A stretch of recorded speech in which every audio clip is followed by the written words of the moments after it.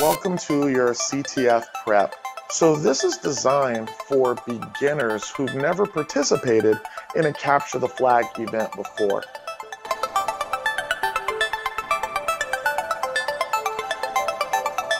So a CTF is a capture the flag. It was typically used for sports and for military, and people have applied it to computer security, right? So it's an exercise where we have some sort of contest of computer security related things that we have to do.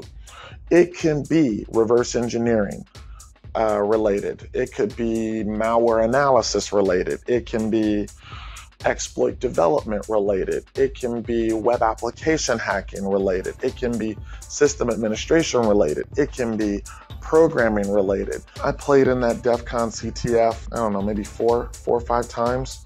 So my exposure to hacking and learning hacking was from these CTFs. It's honestly how I learned. And what I always tell people was, I learned more in a weekend playing of a CTF than I would learn the whole year. There's just nothing like it. An event like this, you end up learning so much. You just can't put into words just how much you learn. And I actually got kind of addicted to them. It was, for me, it was just like the ultimate. So the first style of capture the flag is what's called a Jeopardy style capture the flag. So let's say you get invited to participate in a capture the flag and you jump in and they start making it literally like the game Jeopardy. So you'll have hacker trivia that they'll ask you questions on, programming type questions, protocol type questions. So where someone said, can you name all the flags in a standard TCP header? SYN, FIN, ERG, right? SYN, ACK, reset. These are all the flags in a standard TCP header, right? So that would be an example of a Jeopardy style CTF question, right? So they're fun. They might ask you about how encryption algorithms work, and they might give you an encryption cipher that you have to reverse engineer or decode, right? So those are fun. The next type of game is an attack and defense game. So in an attack and defense style CTF, you connect to a lab network, and on this lab network, you're usually given servers that you have to defend. So what'll happen is someone will give you a server that is intentionally vulnerable, and you have to defend this server. So teams attack your server, and while these teams attack your server, you're defending your server. While defending your server, you also have to attack the other team's servers. I love these types of games. This is what, for me, was the juice. But a lot of people don't realize the set of skills that you have to try and play in these types of games, because you have to have system administration skills, network administration skills, and attack, computer network attack skills. And then you actually have to be really, really organized. So you've got to break things up so that your team can work together. How would you prepare for a CTF? Okay, so if it's a Jeopardy style CTF, it's pretty much like literally like trying to prepare for the TV show Jeopardy. I would really try to read everything I could about hacker history.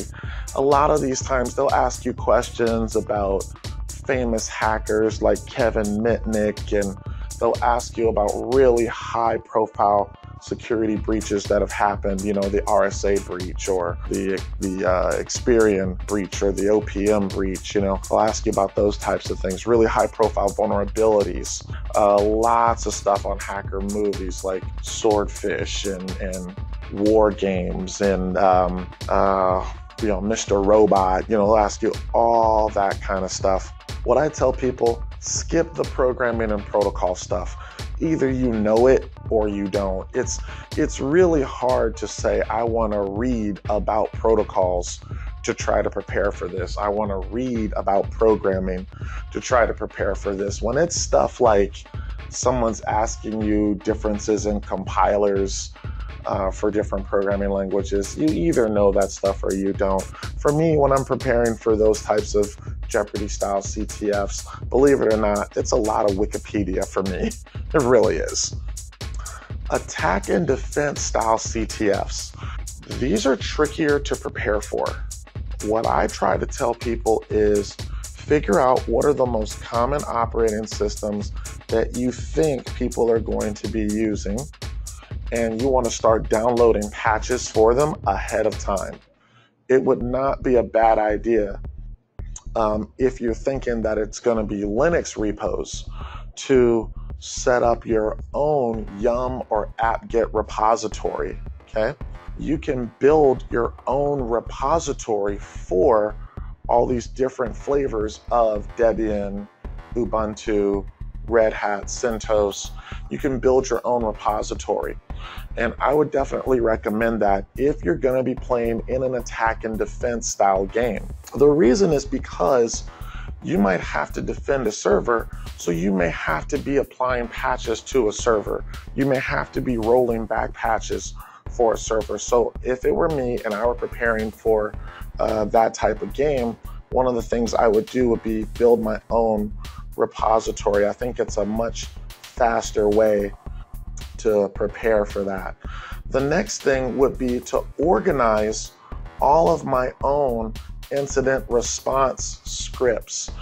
So like WFT is an example of something that I would download, right? So WFT is a series of batch files and PowerShell scripts that people use for Windows incident response. If I were preparing for a game, the first thing I would download would be all my ability to install patches, right? I want to be able to deploy patches quickly. Next thing I want to be able to do is I want to be able to perform incident response quickly. So I would download all of my incident response tools. I'd organize those so that I could use them quickly, right? That's the whole goal. Can I use those super quickly, right? Like there's a machine that we have to manage. We think it's compromised. Do I have all my tools organized so I can quickly run them against the machine that I'm defending? All right, then the next thing is organize all of your exploitation and post-exploitation tools. If I have a bunch of tools, I know a lot of people just like to use Kali. I like to organize all of my attack scripts and organize all of my defense scripts. So I like to have all my sniffers, my brute forcers organized. I like to have my password list organized. I like to have all my exploits organized because I want to be able to get to them quickly.